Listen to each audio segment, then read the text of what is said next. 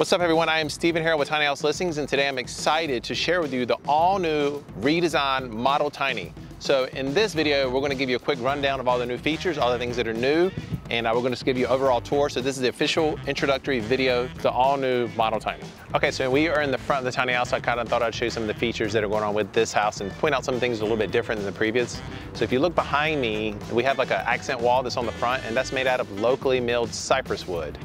We get that from a local supplier here in North Carolina, and we seal it with high-performing polyurethane that's made to last for years and years, so it'll keep it nice and bright. So that's the first thing. And then if you look at the entry door, we've actually made it the entire front thing glass, right? So in the previous, it was a grid, it was half the window, whatever. This allows a lot more light in, and it just looks really nice, and it's made out of tempered glass, so you don't have to worry about it going down the road and breaking or anything like that.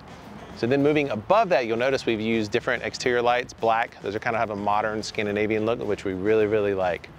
So if you notice behind me, this tiny house has two huge picture windows. They're 5 feet long and 4 feet wide, each one of them. And once we go inside, you'll be able to tell that you have really big views while you're laying in bed. So it's almost a 180-degree view while you're inside the house. Not only that, obviously it allows a lot of natural light to pour into the home. So in the previous model, we did just a shed roof. So the front side was higher and the back side was higher. And we did that for a few reasons, but we found out that wasn't actually the best look. We think this looks a lot better. So we actually did multiple pitches on this roof. So in the back part here, you can see it's a more steep pitch. In the front, it's a less elevated pitch, and that way you can actually put a loft up there, which you'll see when we go inside. And looking at the front, we had it a slant in front of the door, so any water that comes will not go over the door. It won't drain down to where you're trying to get into the door. So we really think that looks good. And we also upgraded to a nicer black metal roof, more modern. We think that looks amazing as well, which hopefully you think you do as well. So in this particular model, we upgraded and did even more windows. We did a double window here, and these are black as well. So we've started moving over, the most part, moving to black windows versus the white ones. We just think it looks good, looks a little bit more modern. So this one has a ton of windows between the double here and then the large picture windows, the entire glass door. You'll see when we go inside, there's a lot of natural light that pours into the tiny house. So as you can see behind me, this tiny house, when you're inside laying in bed, there is a lot of natural light, which I've said repeatedly in this video so far, but also big, big view. So if you had a tiny house parked and there was some picturesque landscape in the back, it would be amazing. You could wake up to it. Now, if this was my tiny house, I would absolutely put shades on there. You could even go so far as to put timers. When they raise up, that's when you know it's time to wake up. But we have this stage here with a queen bed. It could fit up to a king bed. You can do a single bed, you can do a double, totally up to you, your unique situation. The smaller the bed, more room you have in this open layout for a living space.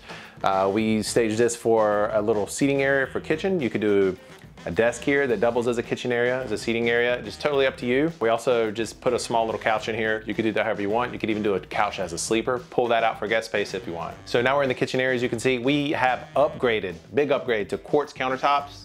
These are very, very heavy, but they're well worth the wait because they're very durable. And as you can tell, they look very nice. We've actually put a larger sink in here, a little bit wider than we typically do. 2-burner cooktop. Really, really nice upgraded cabinets with the soft close all the way through. So we really, really like this layout, and you've got lots of storage here.